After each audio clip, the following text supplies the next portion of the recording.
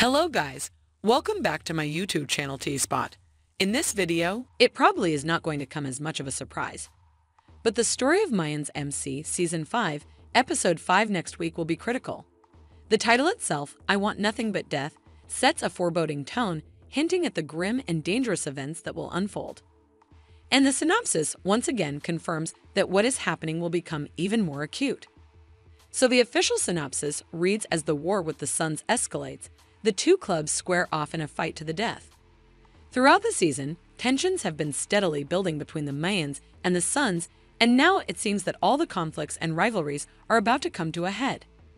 This battle represents the culmination of the long-simmering animosity between the two clubs, and the stakes have never been higher.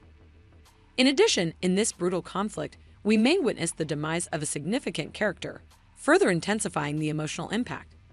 In any case, it's a critical moment for the characters and the club as a whole, and the outcome of this clash will have far-reaching implications.